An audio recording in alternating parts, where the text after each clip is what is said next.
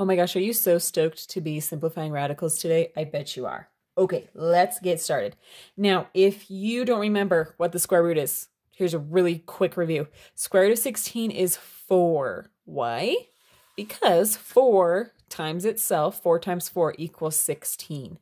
So a square root is asking what number multiplied by itself gives me that number.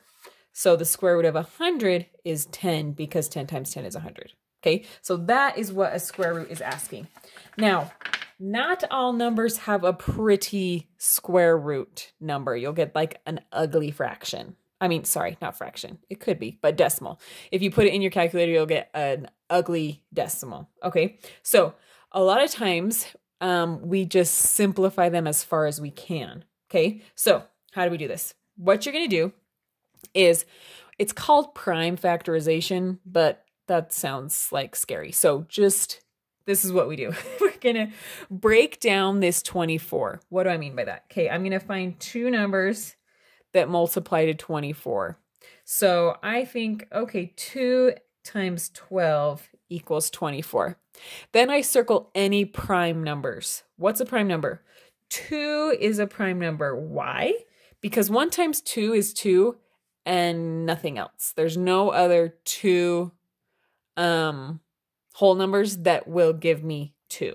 Okay, so 12 is not prime because I can break that down further. So 2 times 6 gives me 12. Oh, 2 is prime. 6 is not because 2 times 3 is 6.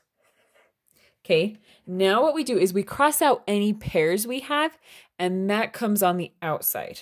Okay, so I have 2 2s, which means there's a 2 times 2 in 24 somewhere, because it's 2 times 2 times 2 times 3 equals 24. That's what it means when we're doing prime factorization, is 2 times 2 times 2 times 3 gives me 24. Okay, so I can pull out 2 of those 2s, sorry, from 2 of those 2s I can pull out 1 2 onto the outside.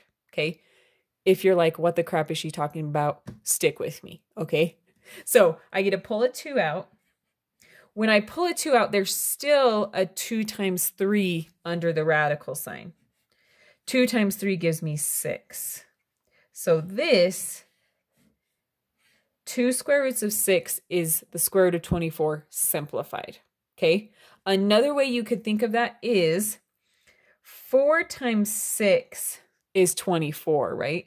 So this and this are really the same thing. Well, the square root of 6 isn't a pretty number. The square root of 4 is. It's just 2. So I can pull out a 2 from that 4 because the square root of 4 is 2. And then I'm still left with the 6 under there. Okay, so I was doing the same thing, just showing it 2 different ways. Hopefully one of those clicked. Okay, now what happens here when we've got it as a fraction? Not too bad. We're first going to just simplify this down, and then we'll worry about the 2. Okay, so prime factorization of 288. Oh, hold on. I like to change colors. Why? I don't know. Just makes it prettier. Okay, so 288. So 2 numbers that multiply to 288 would be 3 and 96. So 3 times 96 gives me 288, okay? 3 is prime, because only 1 times 3 gives me 3, okay? Now, 96 is not prime. 3 times 32 gives me 96. I'm going to circle the 3, okay? 32, 8 times 4 gives me 32. Neither of those are prime, so I'll need to break both of them down, okay? So 8 can be 2 times 4. Oh, there's a 2. And 4 can be 2 times 2. Okay, both of those are prime. Now, we can't forget about this 4 over here. 4 is 2 times 2. Okay, what does this mean? This means 3 times 3 times 2 times 2 times 2 times 2 times 2 is 288. Okay, now I pull out any pairs that I can. So there's 2 3s. So that means I can pull a 3 onto the outside of the radical.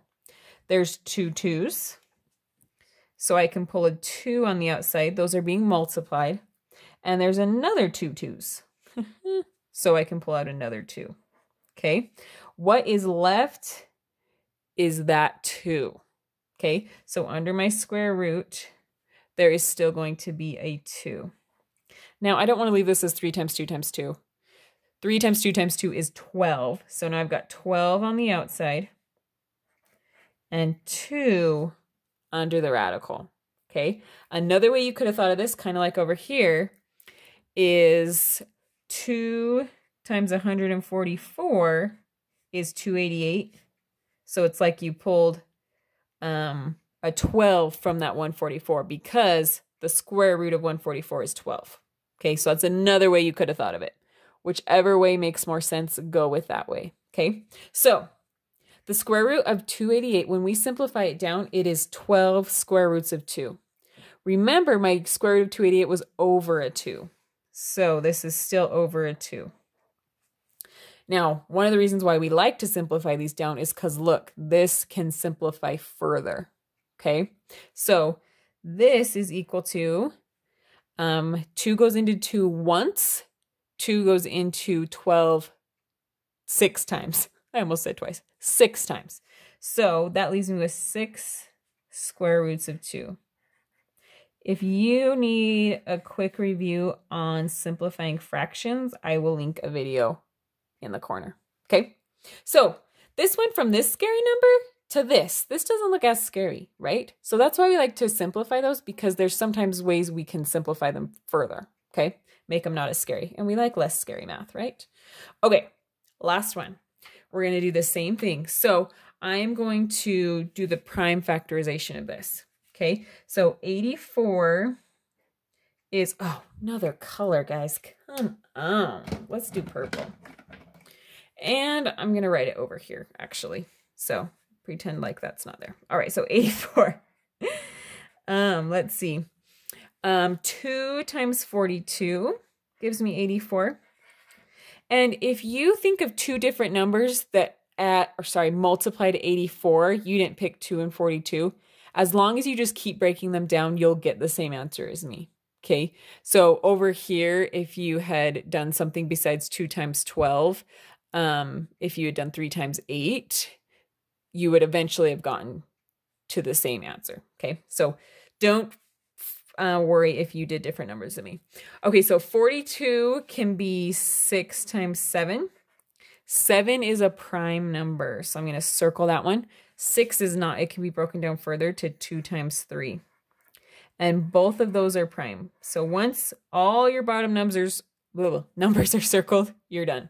So this means 2 times 2 times 3 times 7 gives me 84. Okay, I'm going to pull out any pairs I can. So there are 2 2s, which means I can pull a 2 on the outside. That's the only one this time. Okay, but what is still left under my radical? 7 and 3. So those are being multiplied. So 7 times 3 gives me 21. Okay, so square root of 84 is 2 square roots of 21. Okay, if you were to plug this into your calculator and this into your calculator, you'd get the same ugly decimal. Okay, so that's my top. Remember, we are still dividing this by 2. Well, what happens here? 2 over 2 just gives me 1. Those cancel each other out.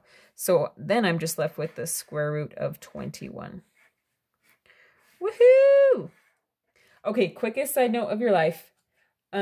Just a heads up, soon, probably if you haven't already, technically the answers, not really technically, the answers to square roots have a plus or minus. If that's like, what the crap is she talking about? Don't worry, you'll get into it more. But the reason for that is because 10 times 10 gives me 100, and also negative 10 times negative 10 gives me 100. For our purposes today, we didn't really need to talk about that, but just so you know, that's probably in your future. All right, get your homework done, go to bed, have dreams of math that are numbers.